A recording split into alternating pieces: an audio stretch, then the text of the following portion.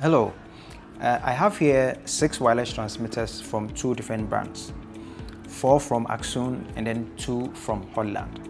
There are several brands and several models out there. So how do you choose a wireless transmitter for your video production?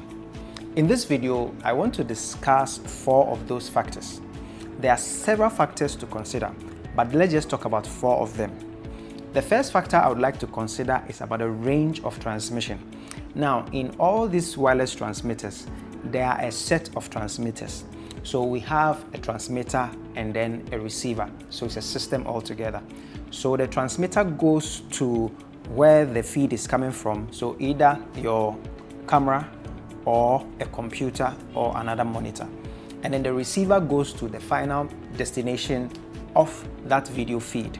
So either you are transmitting from a camera to a monitor, from a camera to a switcher, or from a camera to another monitor, or from another monitor to a different monitor. So you have to determine where the transmitter goes and then where the receiver goes to.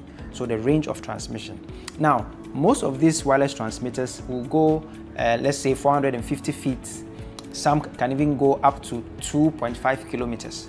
So you need to know how long or the distance between your transmitter and then your receiver. So that should also inform which of the wireless transmitters you choose. The next thing I also want to talk about is latency. Latency just refers to delay. So if you connect a transmitter to a camera and then the receiver is in a switcher, for example. Now, if you pick a shot, what is the delay? Is it in real time? That is one of the things you should also consider. That's the latency. So sometimes you realize that if you are in an environment or in a production environment where you have cameras that are connected with physical cables, and then you are using that in addition to wireless transmitters, then it is important for the latency to be very, very close to 0 as possible.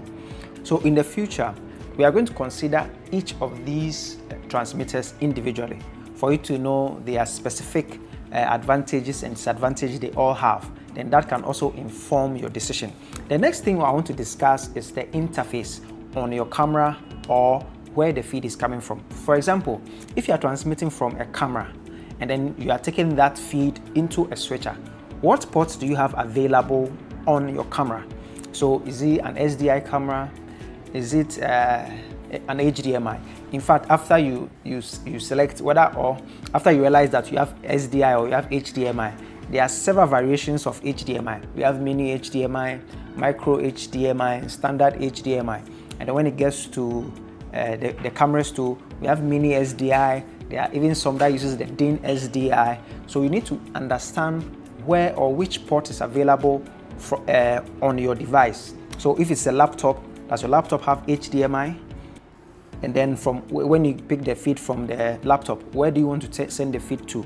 So if it is to a monitor, does the monitor also have HDMI? So you need to also consider the interface of the connection. So HDMI and SDI, and then there's several variations of those HDMI and then SDI. Okay, so the next thing I want to talk about is the resolution. Okay, so you are transmitting a feed from a computer to a monitor, and then you want to transmit 4K at 60 frames. Now that should inform the transmitters you choose, because some transmitters only do 1080p 60. So if you want to transmit 4K at 60 frames, then those transmitters will not be good for you. Okay, so you need to understand the resolution you are transmitting. So you need to transmit 1080p 50. You need to transmit 4K at 30 frames. So understanding the resolution you have to transmit from your camera to the destination is also very, very, very important. Okay, so these are the 4 factors that we discussed. Okay, so the first, we consider the range of transmission. That means the distance between your transmitter and then your receiver. Secondly, the latency. Latency refers to the delay. Okay, so how in real time, how do you see that feed that you are transmitting? Okay, so the third thing we discuss is the interface. The interface that's available on your camera or your computer. Do you have an HDMI port? Do you have SDI port?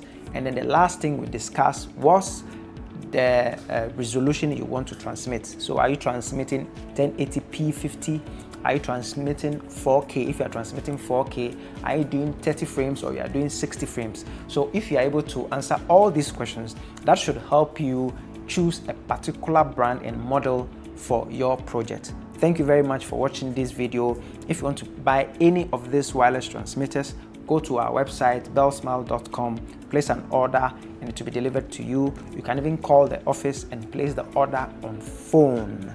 Like this video and subscribe.